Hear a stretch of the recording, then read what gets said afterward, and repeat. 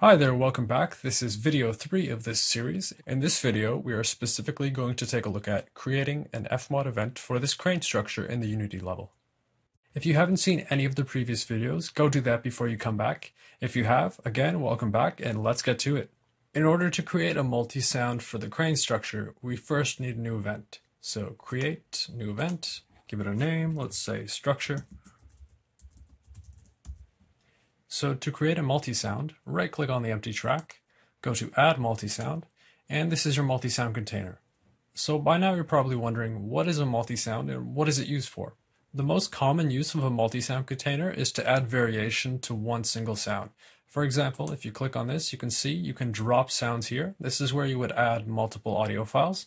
And if I go to my audio bin over here, you can see I've got footsteps, single dirt. So if I have 4 of them, I can drag them all into the multi-sound, and each time this event plays, it's going to select a different footstep to play. This is a really beneficial thing to have, especially when you have sound events that play a lot and tend to get repetitive if you just use one audio file.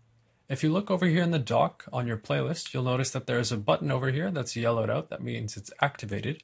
And this hexagonal button is for randomized playlists. So it's selected now. That means every time this event plays, it's going to choose a random audio file to play. If it's deselected like now, it's going to go in order. So it will play the first one, the second one, the third one, and the fourth one each time it was called. Let's keep things random for now. Now that you've understood the basics of what a multi-sound is and what it's used for, let's start by creating a Wood Creek multi-sound for this first layer of the structure. First, create the multi-sound container, and you can drag it the same way as you could drag a loop region. So this is good for now, and let's populate this multi-sound container. So open up your audio bin, and what we are looking for is the heavy pressure creek.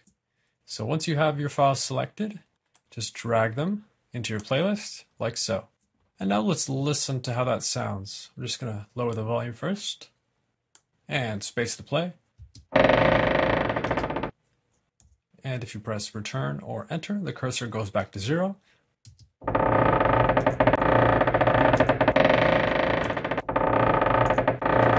So as you can see, we're getting a lot more variety out of that one sound event. I'll just close this. And speaking of variety, here are a couple of ways you can add some variations to your sounds. If you notice over here, you have a volume and a pitch dial. And you might be thinking, oh, I'll just set the volume to a different level, I'll set the pitch to a different level, and that'll be fine, everything will sound different. Well, not necessarily. Remember that when you change any setting over here, you're actually affecting everything within this container. But if you remember from the last video, we can actually randomize these things. I'll just reset this quickly. And just like in the last video, to randomize a parameter, right-click on it, go to Add Modulation, Random, and we have a random pitch modulation knob over here, and just give it a value. So let's have a listen to what that's going to do to the sound.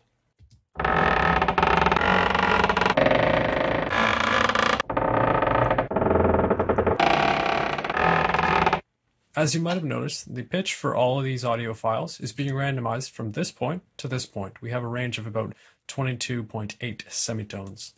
So now let's randomize the volume, but instead of doing it the long way, right-clicking, selecting this, and then selecting another knob, let's actually use a shortcut.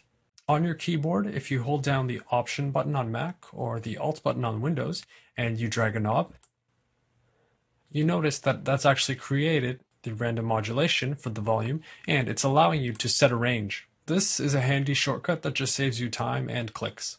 And one thing that you want to make sure is that the length of this region is the same or a little bit longer than the length of your longest audio file over here. The reason for that is if this was looped,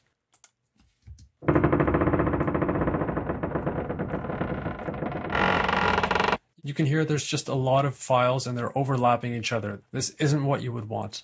So the easiest way to fix this is create a new track by right-clicking on the tracks over here, add audio track, and then open up your audio bin, Command 3 or Control 3.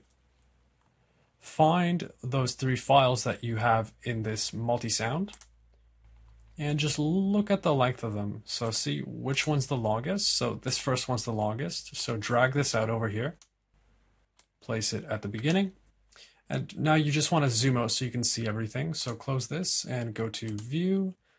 Zoom out is Control plus brackets left.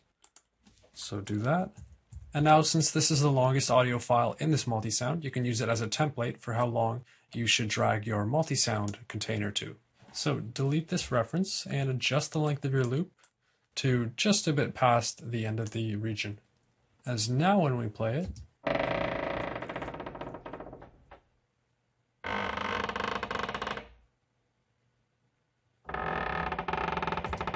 you can hear we're only getting one file at a time, which is what we want in this case.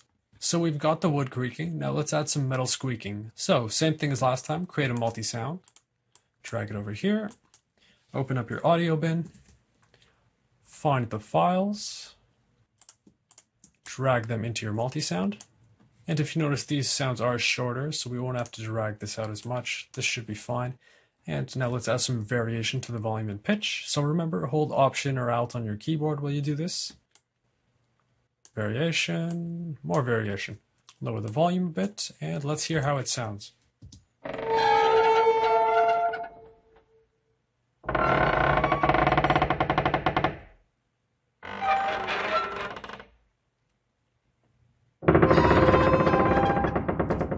Okay, that's what we want. It's also good practice that when you have multiple audio tracks over here, just to name them so you know what they are. So, wood creak and metal squeak. So to recap, in the Unity level, we now have an event for this crane structure. We have a wood creak layer, we have a metal squeak layer, and they both have randomized volume and pitch parameters. But if you notice, they both start at the same time. So every time you press play, they're always going to start at the same time.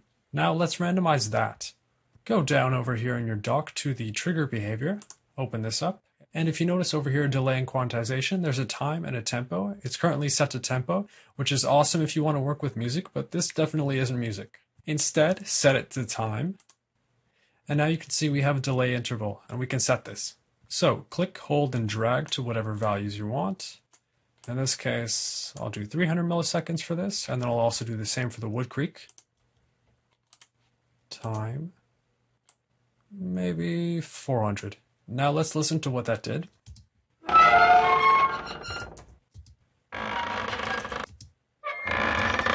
As you can hear, we're getting even more variation. So last thing, just make sure this event is assigned to the master bank, build to the bank, and now it's time to go to Unity.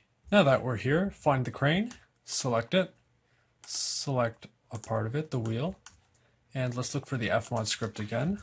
So FMOD event emitter. And just like in the last video, you should know this, you're a pro by now. Play event on object start, whenever this level starts, whenever this object starts, and select the event. In this case, it's over here. And that's it. So by now, you should know how to create a layered event within FMOD, use multi-events, and set the pitch and volume parameters, and even add some delay offset. Stick around for the next video, where I'll talk about the footsteps in the music system, and I'll talk about how to use parameters and how to automate those parameters. Thanks for watching.